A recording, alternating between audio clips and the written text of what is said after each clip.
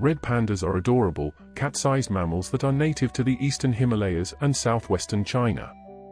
They have a reddish-brown fur, with white markings on their face, ears, legs, and tail. Red pandas are primarily herbivores and eat bamboo leaves and shoots. However, they are also known to eat fruits, berries, and insects.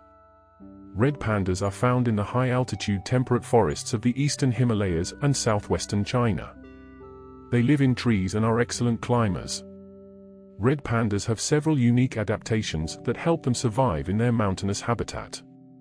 They have semi-retractable claws that enable them to climb trees and rocky terrain with ease, and their thick fur protects them from the cold temperatures.